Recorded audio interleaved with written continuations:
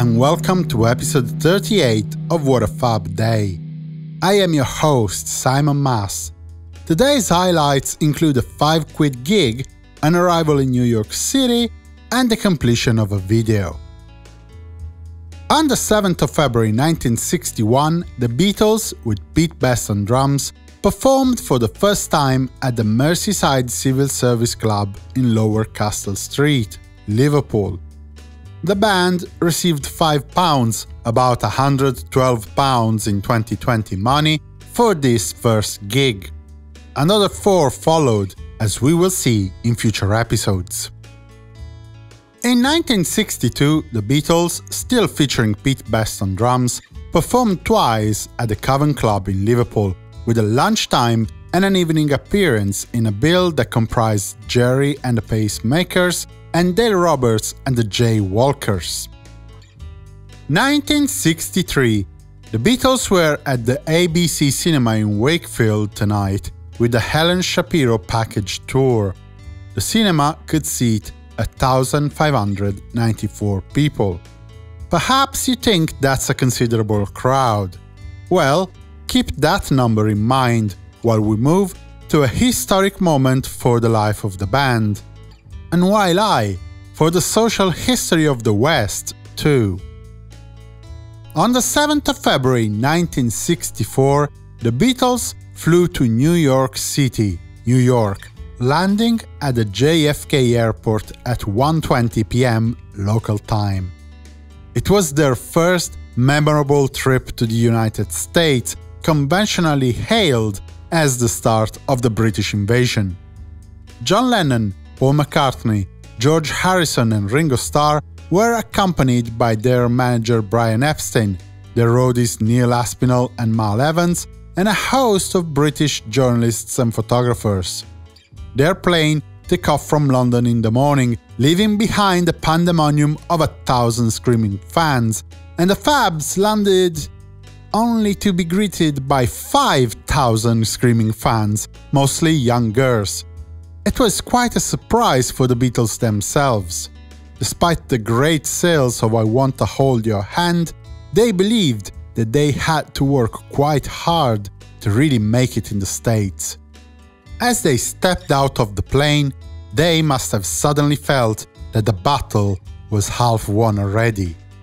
Apart from the screaming fans, there were some 200 journalists waiting for the Beatles. It was just the beginning. From the moment they arrived, their every single move was covered, recorded and dissected by countless journalists, photographers, TV and radio crews, often following the band live and continuously clamoring for their attention, along with the now usual Beatlemaniacs. Paul, for example, says in the anthology, "I remember, for instance, the great moment of getting into the limo and putting on the radio and hearing a running commentary on us. They have just left the airport and are coming towards New York City." Apart from the local press, the Beatles had also brought over a TV crew from England, meant to film their visit with exclusive access to the band and their entourage, for a Granada television special back in the United Kingdom. Albert and David Maysles documented the arrival of the Fabs at the Kennedy Airport, what happened inside the band's suite at the Plaza Hotel, inside their limousine, behind the scene at the Ed Sullivan Show, on the train to Washington DC, and in Miami, as well as interviewing fans, showing Epstein in action, talking with DJ Murray Decay of WINS Radio, and so on. The arrival at the Plaza was as chaotic as the landing, with hundreds of fans shouting and a massive display of police forces to hold them back.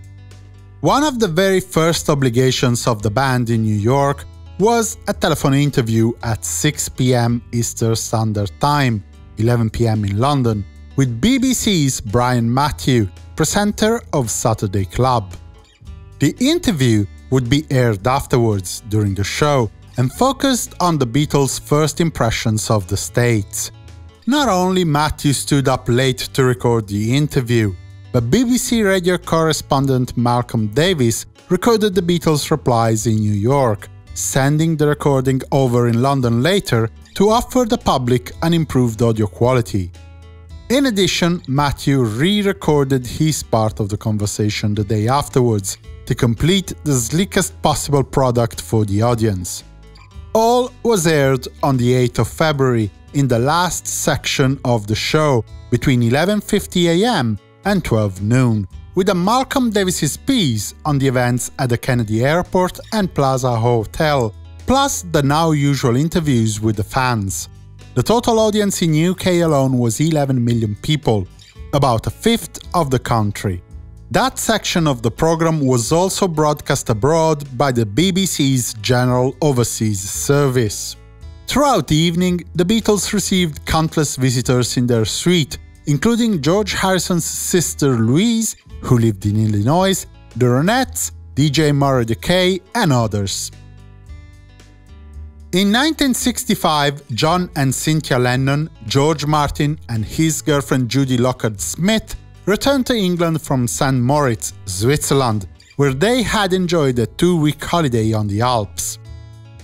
More filming for the promotional clip of Penny Lane on the 7th of February 1967, with the Beatles back to Knoll Park in Kent.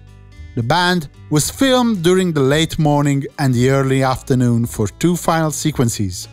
For the first, they rode horses through an archway through a ruined wall, and for the second, they were at the dinner table where they were served their instruments by servants in wigs. The sequences were completed despite the biting cold. Just take a look at George Harrison in the finished video. Once completed, the clips for Strawberry Fields Forever and Penny Lane were distributed to TV stations around the world. The BBC decided to premiere 1 minute 10 seconds of Penny Lane during the 11th of February show of Jukebox Jury between 5:15 and 5:40 p.m. The entire Penny Lane and Strawberry Fields Forever clips were broadcast between 7:30 and 8 p.m. on the 14th of February show of Top of the Pops. In 1969, George Harrison was hospitalized in London for the removal of his tonsils. In 1970, John Lennon and Yoko Ono filmed their appearance in the Simon D Show at the BBC Wembley Studios. They showed up with Michael X, the British Black Power leader. The tape, showing Lennon's and Yoko's new short-haired look, was aired on the 8th of February between 11:25 p.m. and 12:15 a.m. On the same day, George Harrison produced the single Govidna by Radha Krishna Temple. While members of the temple sang, played bells, organ and a flute, George himself played acoustic guitar, Klaus Vormann played bass, and Alan White the drums.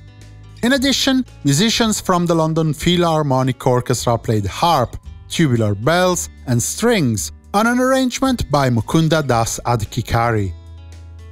This ends today's episode of What a Fab Day.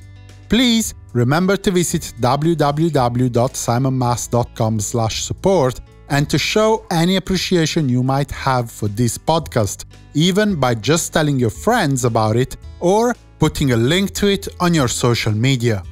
In the episode description, apart from the usual link to the bibliography of the show, there is also a link to an 8-minute video summarizing various moments of the Beatles' arrival in New York City in 1964.